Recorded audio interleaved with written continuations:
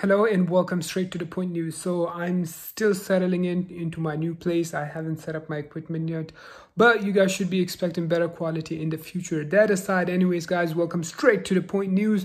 So Congresswoman Mary Gay Scanlon, she really put out a statement on her Twitter account of what took place today in Philadelphia. So she said Wednesday afternoon at around 2:45 p.m. Congresswoman Scanlon was carjacked at gunpoint in FDR Park following a meeting at that location. The Congresswoman was physically unharmed.